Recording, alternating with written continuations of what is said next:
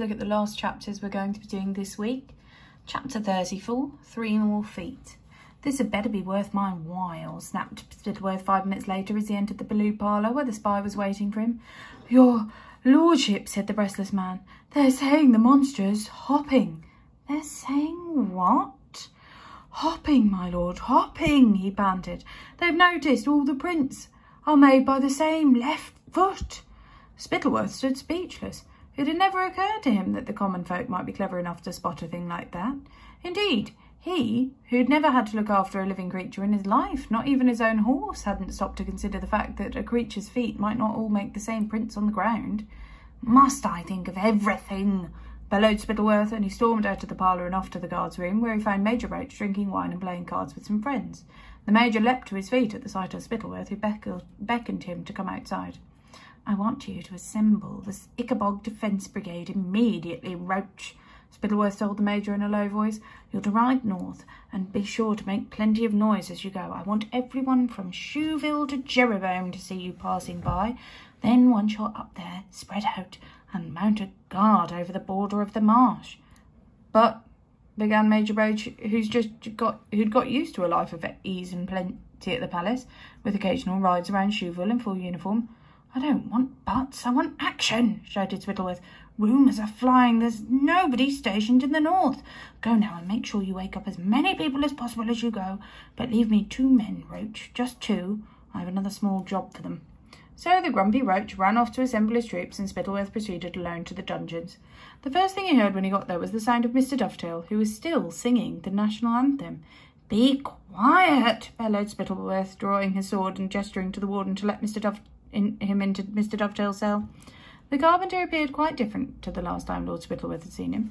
Since learning that he wasn't to be let out of the dungeon to see Daisy, a wild look had appeared in Mr. Dovetail's eye. Of course, he hadn't been able to shave for weeks either, and his hair had grown rather long. I said, be quiet, barked Spittleworth, because the carpenter, who didn't seem able to help himself, was still humming the national anthem. I need another 3 feet. Do you hear me? 1 more left foot and 2 right. Do you understand me, carpenter? Mr. Dovetail stopped humming. If I carve them, will you let me out to see my daughter, my lord? He asked in a hoarse voice. Spittleworth smiled. It was clear to him that the man was going slowly mad, because only a madman would imagine he'd be let out after making another 3 Ickabog feet. Of course I will, said Spittleworth. I shall have wood delivered to you first thing tomorrow morning. Work hard, carpenter. When you're finished, I'll let you out to see your daughter. When Spittleworth emerged from the dungeons, he found 2 soldiers waiting for him, just as he'd requested. Spittleworth led these men up to his private apartments, made sure Cankerby the footman wasn't skulking about, locked the door and turned to give the men their instructions. There will be 50 ducats for each of you if you succeed in this job, he said, and the soldiers looked excited. You are to follow Lady Islander tomorrow morning. Follow Lady Islander morning, noon and night. You understand me? She must not know you are following her. You will wait for a moment when she is quite alone so you can kidnap her without anyone hearing or seeing anything. If she escapes or you are seen, I shall deny that I gave this order and put you to death. What do we do once we've got her? Asked one of the soldiers, who no longer looked excited but very scared. Said Spittleworth, turning to look out of the window, while he considered what best to do with Islander. Well, a lady of the court isn't it the same as a butcher? The Ickabog can't enter the palace and eat her. No, I think it's best, said Spittleworth, a slow smile spreading over his crafty face. If you take Lazy Islander to my estate in the country, send word once you've got her there, and I'll join you. Oh no, they're going to kidnap Lady Islander as well. Chapter 35, Lord Spittleworth's Proposal. A few days later, Lady Islander was walking alone in the palace rose garden when the 2 soldiers, hiding in a bush, spotted their chance. They seized her, gagged her, bound her hands, and drove her away to Spittleworth's estate in the country. Then they sent a message to Spittleworth and waited for him to join them. Spittleworth promptly summoned Lady Islander's maid, Millicent. By threatening to murder Millicent's little sister, he forced her to deliver messages to all Lady Islander's friends, telling them that her mistress had decided to become a nun. Lady Islander's friends were all shocked by this news. She never mentioned wanting to become a nun to any of them.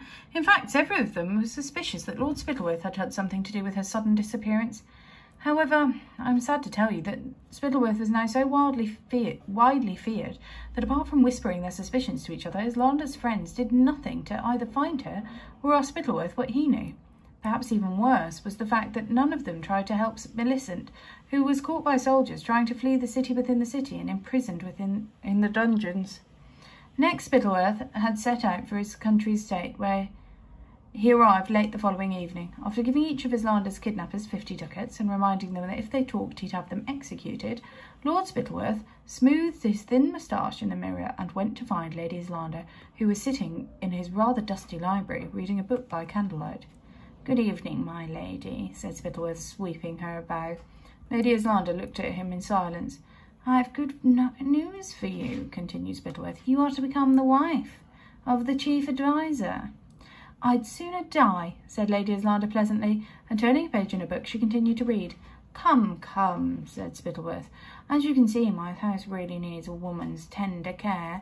You'll be far happier here, making yourself useful, than pining over the cheesemaker's son, who in any case is likely to starve to death any day now."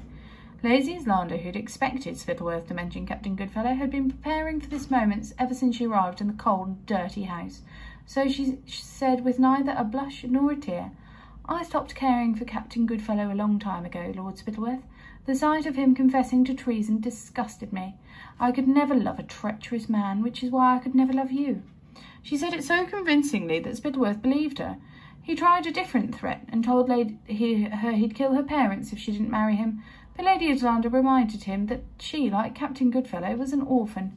Then Spittleworth said he'd take away all her jewellery, all the jewellery her mother had left her, but she shrugged and said she preferred books anyway. Finally, Spittleworth threatened to kill her, and Lady Islander said he'd get on with it, because that would be far better than listening to him talk. Oh, she's very witty. Spittleworth was enraged. He'd become used to having everything his own way, and everything, and here was something he couldn't have, and it only made him want it all the more. Finally said if she liked books so much, he'd lock her up inside the library forever.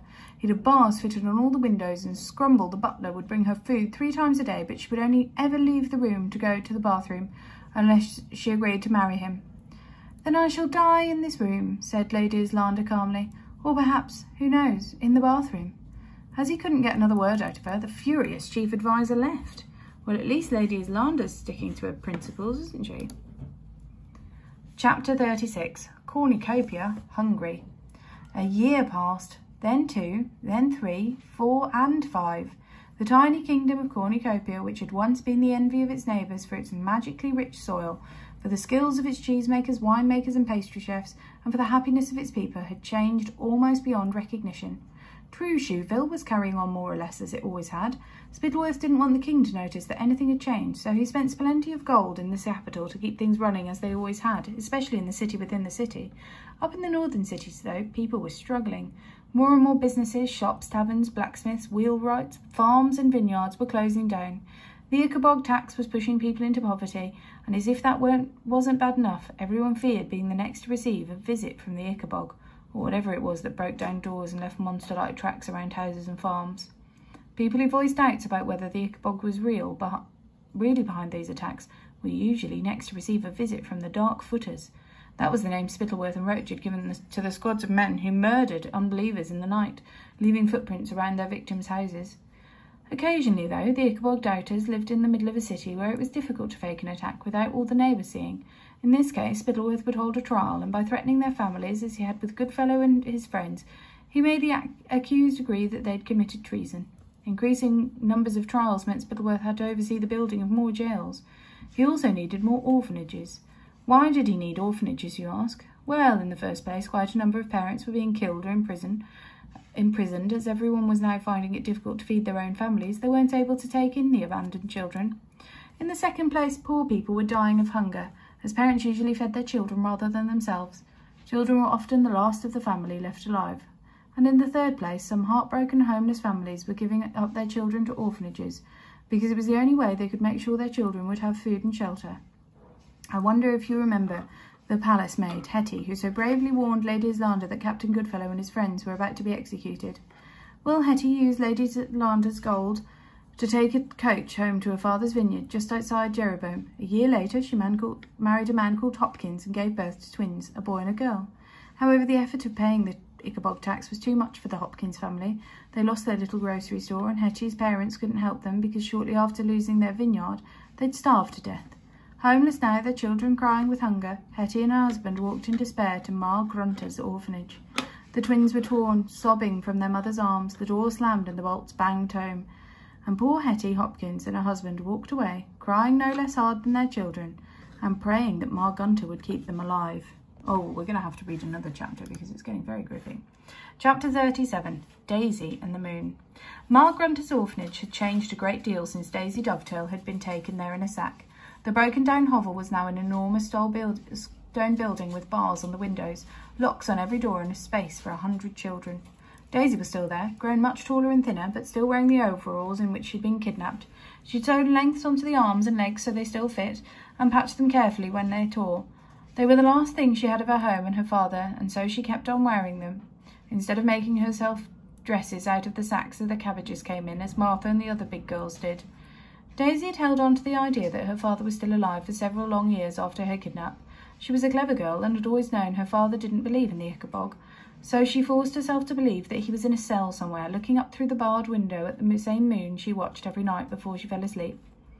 Then one night in her 6th year at Ma Grunter's, after tucking the Hopkins twins in for the night and promising them that they'd see their mummy and daddy again soon, Daisy lay down beside Martha and looked up at the pale gold disc in the sky as usual, and realised she no longer believed her father was still alive. The hope had left her heart like a bird fleeing a ransacked nest, and though tears leaked out of her eyes, she told herself that her father was in a better place now, up there in the glorious heavens with her mother.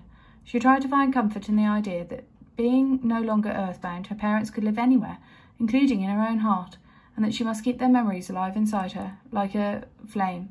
Still, it was hard to have parents who lived inside you when all you really wanted was for them to come back and hug you. Unlike many of the orphanage children, Daisy retained a clear memory of her parents. The memory of their love sustained her, and every day she helped look after the little ones in the orphanage and made sure they had hugs and kindness she was missing herself. And it wasn't only the thought of her mother and father that enabled Daisy to carry on. She had a strange feeling she was meant to do something important, something that would change not only her own life, but the fortunes of Cornucopia. She'd never told anyone about this strange feeling, not even her best friend Martha, yet it was a source of her strength. Her chance, Daisy felt sure, would come. And that's the last chapter for this week, so we'll see you on Monday to find out what happens next.